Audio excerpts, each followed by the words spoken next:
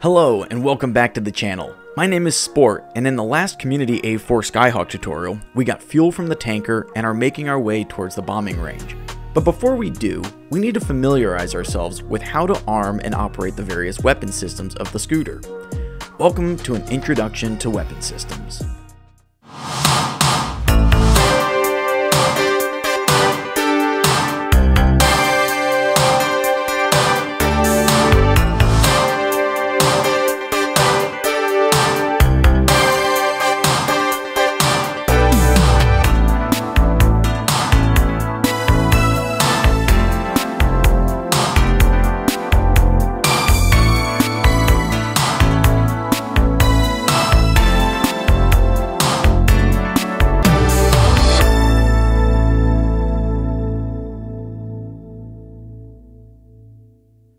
The A4 Skyhawk is capable of carrying a plethora of munitions, from bomb truck to anti-tank rockets to close air support and even suppression of enemy air defenses.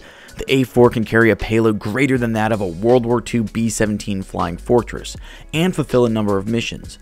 And in order to correctly and effectively employ these munitions, we need to be familiar with the correct switchology on the armament panel and the aircraft weapons release system panel.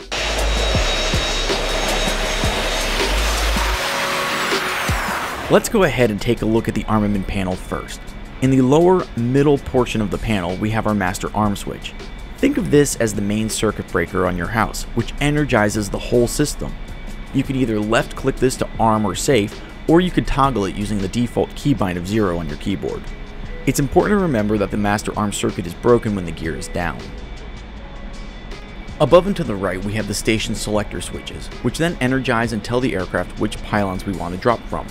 These are clickable, or can be selected using the 1 through 5 keys on your keyboard. To the left of that, we have our bomb arm switch. You can choose between nose and tail fusing, none, or tail only. Moving down, we have the weapon function selector switch. This is a rotary knob which controls which button on the joystick releases the weapon and how the command to release is sent. This is adjusted by either right or left clicking the direction you want to turn it, or by using the 7 and 8 keys. Above and to the left, we have the master gun switch, which can be clicked between ready and safe or by pressing the number 9 key.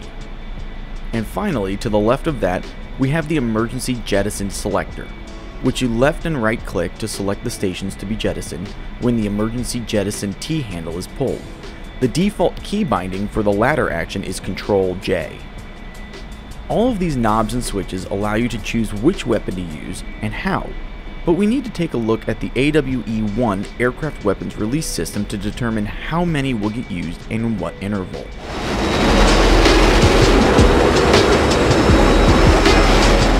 The AWRS panel sits just below the main armament panel. It consists of 3 rotary knobs and a multiplier index switch. On the left is the AWRS quantity selector knob. This controls how many impulses are sent to the pylons to command a drop, with off being 1 impulse. Next to that is the drop interval selector. If multiple weapons are to be dropped at once, this will select how much delay in milliseconds between each release of the weapon. The switch next to the drop interval selector increases the selected time by a multiple of 10. Finally, we have our mode selector. This controls the release patterns of the bombs. In the step modes, bombs are released with each press of the bomb release button on the joystick, while in Virpil, the bomb release button is held until the entire program is complete. Within that, you can select the bombs to be released individually in the program, in pairs, or as a salvo. This effectively works as a multiplier box, where impulses are sent to alternating stations in single mode, while the same impulse is sent to 2 stations simultaneously in pairs mode. The station pairs are 1 with 5 and 2 with 4, with station 3 having no pair assignment and will not drop in pairs mode. It's important to note that both stations must be set to ready for this to function correctly. Salvo mode is similarly used and sends an impulse to all selected stations simultaneously.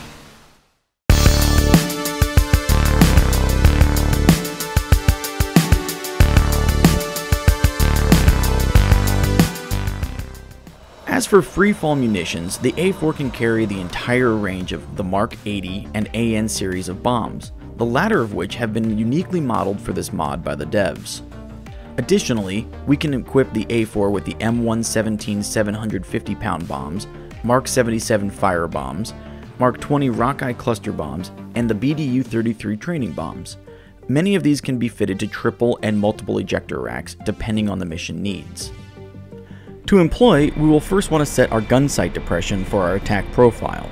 Next, we will move down to the AWRS panel, first removing the joystick by clicking on the base or pressing the backspace key by default, selecting the number of bombs we'd like to release, in this case 4, the interval to be released at, 150 milliseconds, and the mode to be released in, which will be a Virpil single. We'll also select our desired fusing, and most times I just like to select nose and tail. Next, we will move our function selector switch to bombs and GM arm, and select the stations we want to drop from.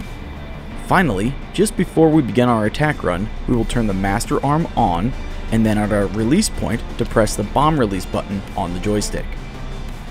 If you've selected a Virpil release, it's important to depress and hold the bomb release button until the entire program has been completed.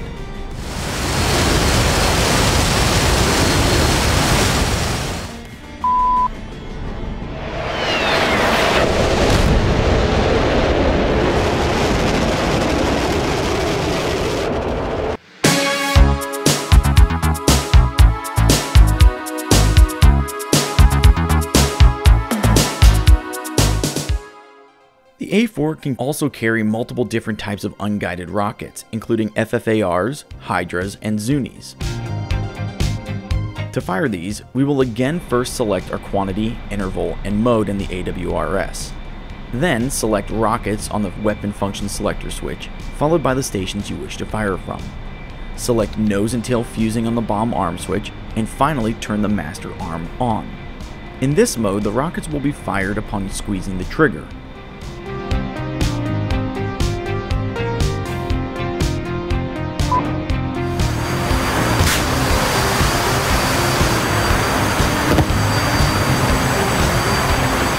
Alternatively, you can also select the function selection switch to GM unarm and use the bomb button on the joystick if both guns and rockets are desired on the same pass.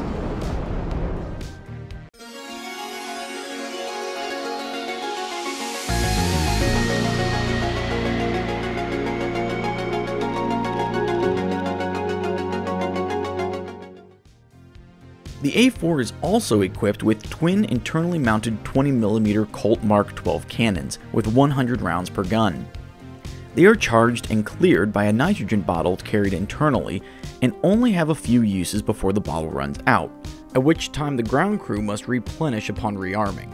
So it's best practice not to arm the guns until you are fully ready to use them and expend them.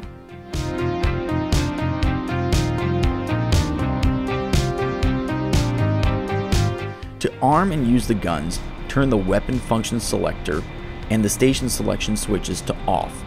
Select guns to ready, and you will hear an audible clunk as the breech block knocks the first round into place. When ready to fire, select the master arm on and squeeze the trigger.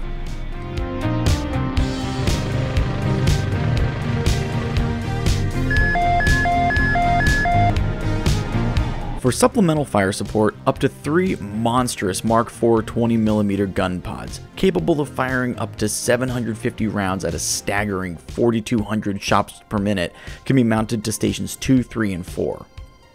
To arm, ensure the weapon selection function switch and station selection switches are off. Select the desired gun pod stations on the left console panel just ahead of the throttle, charge the pods on the same panel, master arm on, and let her rip.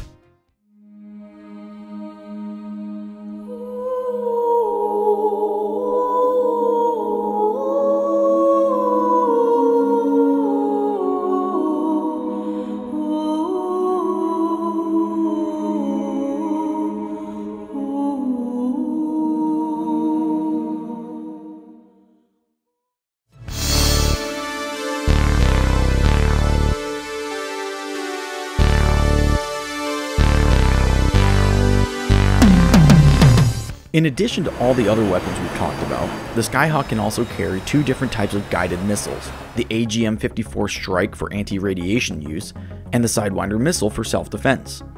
These can be carried on stations 1, 2, 4, and 5. They are employed and fired the same way, by first selecting bombs and GM arm on the weapon function selector knob, selecting the station you want to fire from, and turning the master arm on. A missile volume knob is located just above the station selection switches. A noticeable change in tone will occur when the seeker detects a valid target. The A-4 does not have the ability to uncage the seeker head on these Shrike or Sidewinder missiles, so you must keep the target within a 3-degree cone extending from the weapon's bore sight. Optimal Shrike launch parameters are within 10 nautical miles and above 12,000 AGL of the target. Because the A-4 does not have any directional guidance for RWR, you either have to know the general location of your target or use the Shrike in a self-defense manner once you see a SAM launch. To fire both missiles, press the bomb release button on the joystick.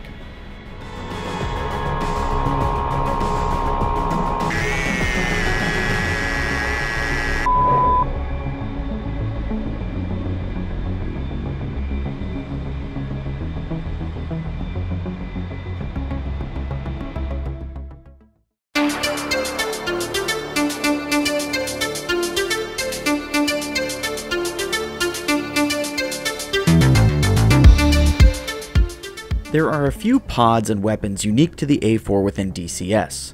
The devs have done a fantastic job including the CBU 1 and 2 cluster bomb units, which consists of the SUU-7 dispenser and a variety of individual anti-personnel bomblets depending on the CBU designation. Carried on pylons 2 and 4 only, the pod consists of 19 tubes, containing between 22 and 32 bombs, depending on the tube length, and an entire tube is dropped with each impulse received from the AWRS. For the CBU-1, 2 tubes are dropped per impulse, while for the CBU-2, the number of tubes dropped is configurable within the mission editor, or on the ground through the kneeboard with the engine off and canopy open. To set up a drop, as with the other weapons, we will first set up our AWRS for the number of tubes we'd like to drop, the interval between the impulses, and the mode. Next, we select bombs and GM arm on the function selection knob, turn on stations 2 and 4, and finally, when we are ready to drop, select the master arm on. When over your release point, depress the bomb release button on your joystick and say goodbye to your frame rates.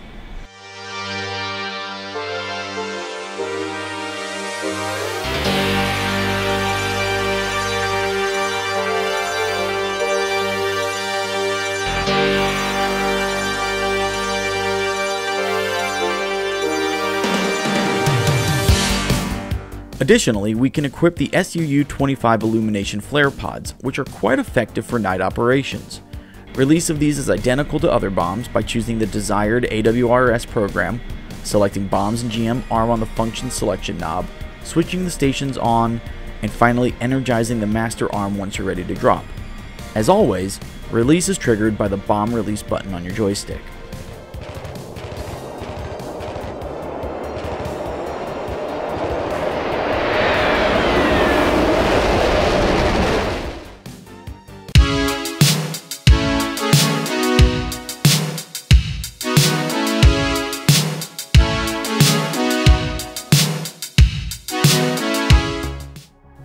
In emergency situations, you can also jettison your stores. This is done by selecting the desired station on the emergency selector knob, including all wing or all pylons, and pulling the emergency bomb T-handle to the left of the weapon armament panel. You can also jettison just rocket pods to reduce drag and weight by selecting bombs and GM arm on the function selection knob, turning the desired station switches on, ensuring you're in step single mode on the AWRS, toggling the master arm on, and pressing the bomb release button on your joystick. I hope you've enjoyed this introduction to the weapon systems on the Community A-4 Skyhawk for DCS World. If you're interested in learning more, I've put a link in the description down below to my other tutorials, and don't forget to subscribe to my channel so you don't miss the next one. Thanks again for watching, and I'll see you next time.